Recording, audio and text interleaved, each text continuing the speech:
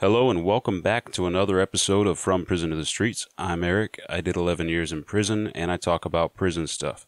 Today I'm talking about how you make your prison time go by quicker. How you make it go by fast, right? Like and subscribe if you like the video and you want to see more content like this. With that, let's get into the video. The first thing that I want to do is address the question of whether time goes by faster or slower when you're in prison.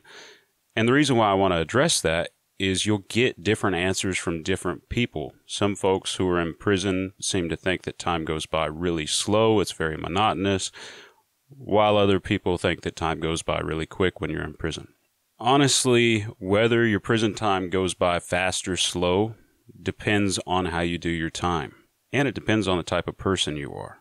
For me, when I was in prison, time seemed to go by really fast, and to me, it seemed that had something to do with reference points and also how I did my time and the type of person I was. But reference points had a big part of it. They were a big factor in that. When you're out here in the free world, you have holidays and stuff like that. You know, in the springtime, you'll have Easter, or you might not celebrate Easter, but whatever. You'll have stuff like Father's Day, Mother's Day, birthdays, Christmas, Thanksgiving, all that good stuff. You have the starting and stopping of the school seasons, and if you have kids, that's significant. You have all these reference points throughout the year that are references of the passage of time. You know, you can look back and say, okay, well, you know, this happened before Christmas, or this happened after Christmas, and so forth and so on. They provide reference points throughout the year. In prison, you do the same thing every day. You know, you have a job if you're on a work details. You go do that job every day. You have the same people that are around you all the time. You live in the same place for years on end. You eat the same food for years on end. It's all more of the same, and every day is just another day. Christmas isn't really anything special in prison. You don't get a lot of special stuff around the holidays. You know, they might fix some sort of special meal, but it's not really that great. You know, it's not what it's cracked up to be. It's not really that special of a meal. It's usually pretty rough. And it's the same with every other holiday. You know, 4th of July comes around, you might have a watermelon feed, but they quit doing that when I was in El Dorado for a while because there was a big gang fight out there. But that's a different story for a different day. My point is, all the days are the same. You know, you don't have that reference point of what was I doing last Christmas or whatever. Every day, every month, every week, year, whatever, it's about the same as the last. And because nothing really changes up, it all just seems to run together. And before you know it, 5 years, 7 years, 8 years, 10 years, time has passed you by, and you look back and you wonder where it all went. That's how my time was. For other people, the monotony gets to them. I'm okay with routine. I'm okay with doing the same thing every day. A lot of times, I follow a very strict schedule on what I'm doing day to day. I wake up roughly at the same time every day. I take a shower roughly at the same time every day. I take my dog out roughly at the same time every day. It might not be right on the money, but day in and day out, I'm okay with doing the same things. Some folks ain't like that. Some folks really don't like monotony. They don't like routine, and they like to go different places and do different things and see different people. And you can't do any of that in prison. Usually these folks that have a hard time with, you know, doing time, with time going by slowly, are people that aren't super active while they're in prison. Now, that's not true for everybody. You know, my brother Kevin, he was very busy while he was locked up, but he felt like time was moving more slowly while he was in prison. But I think he's the type of person that really doesn't like doing the same thing day in and day out necessarily. He likes going places. He likes seeing people. He likes, you know, stuff like that. I like to stay busy. but I'm pretty comfortable staying busy in the same environment. You know, I grew up in a town of 100 people. I don't need to go to town all the time. I don't need to see people. I don't need to talk to people. I don't need to go do things. I can do things here. That's where I'm at, and not everybody's like that. Some people, they start doing the same thing day in and day out. They get tired of eating the same old food. They get tired of going to the same work detail. They get tired of going to the same church call out, and they get bored.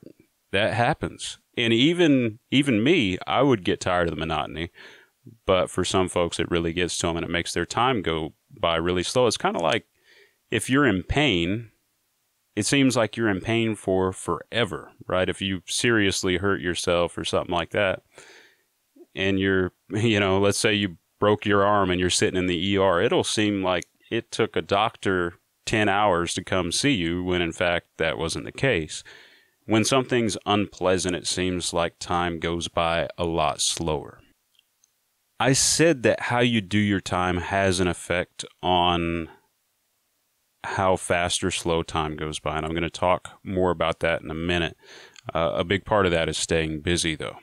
But kind of getting into how you do your time, I want to talk about something called time structuring, and this is something that I learned from one of my cellies, Tony Hunt, when I was pretty early on in my prison sentence. Time structuring is what it sounds like, and it can work on a large scale and a small scale. It's structuring your time. But on a large scale, an example would be, let's say you have 10 years to serve in prison. You'll say, all right, well, I have 10 years to do, so for 2 years, I'm really going to pursue fitness. I'm going to be in the weight pit all the time. I'm going to get a subscription to Muscle and Fitness and Flex Magazine. I'm going to eat all the right nutrition. I'm going to get big. I'm going to get shredded. Whatever. For 2 years, I'm going to be really into fitness. And then after that, for 2 years, I'm going to be really into hobby craft. And maybe 2 years after that, I'm going to really dive into entertainment for a couple of years. And I'll watch TV all the time. And people will structure their time that way. It's a really good way to do time. And kind of what mine looked like. When I first came down, I was really into fitness for a couple of years, and I worked out for, the whole time I was down. But when I first got to prison, I worked out quite a bit in comparison to what I did later on in my sentence. I started out hitting the weights all the time, and then I kind of moved on to other things. And then I worked on music quite a bit. I pursued that. And then I worked on the JCs. I pursued that, and I was teaching classes. That was a pursuit of mine, and I ran a religious call out. And so I had structured my time so every other year or every few years, I would be doing something different. It gets old, and time starts going by more slowly if you don't kind of break out of that box every once in a while and go do something else. Another part of that, like Tony, he said, well, I'm going to do this, this, and this while I'm here. And then after I'm here for 10 or 15 years, I'm going to try to get a transfer to another prison and see a new place with new people and start all over. And that helped his time go by faster. That's how time structuring works on a large scale. On a small scale, it's your day-to-day routine. Okay, I get up, I'm going to work out a little bit at around 5, and then I'm going to study for an hour or two.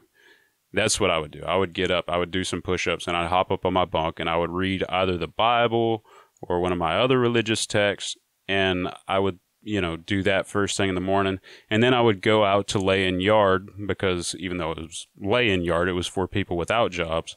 I was a dog handler, so I could more or less go out to just about every yard. I would go out to yard, and I would get a guitar, and I would sit down, and I would play the acoustic guitar on the yard for a while, or I would go to the band room. When I came back from lunch, I would do some more studying or work on schoolwork or something like that.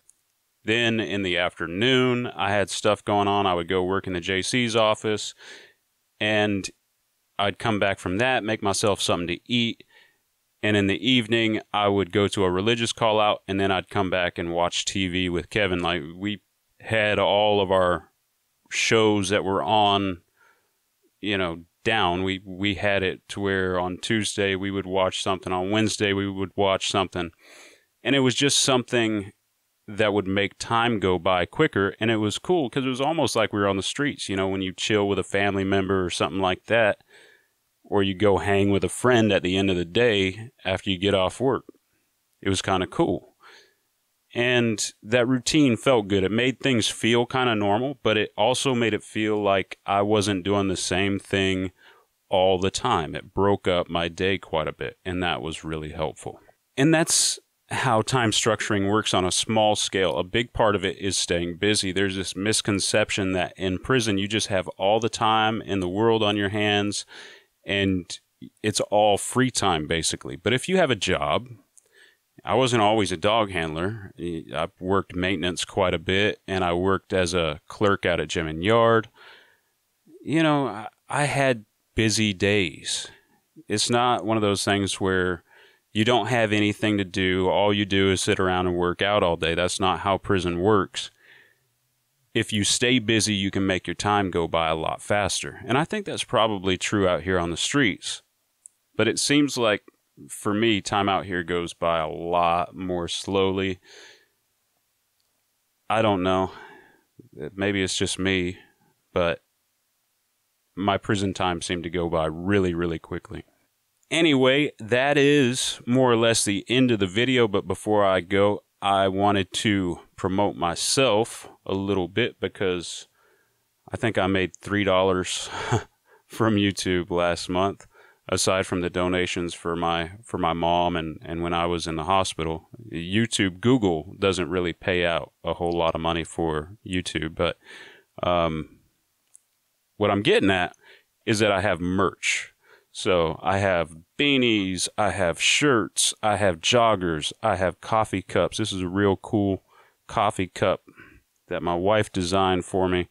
I don't know if you can read it, but it says, "If you don't want me to do time, let me have my coffee." And on the other side, it's got kind of a old school prison on it. Kind of neat. But I got all sorts of merch on there, so if you want to help support the channel, there's links to all that down in the description. I also have a Patreon page, but I don't really have any Patreon patrons, so I haven't added a whole bunch of perks to that. If I get some patrons, I will. Right now, the main perk is you get to interact with me. I'll send you a message or something if I have a patron. Or, I'll do some special content for you guys and give you some behind-the-scenes stuff. Right now, patrons basically get early access to my videos, although that doesn't happen either because I don't have any patrons, but you could be my first. So there's that. I also have a link to my PayPal in the description if you want to support the channel that way. But I really appreciate y'all's love and support. If you enjoyed the video, please consider giving me a like. And if you want to see more content like this, please subscribe. It helps out the channel. And with that, I'm Eric. This has been another episode of From Prison to the Streets. I will see you all later.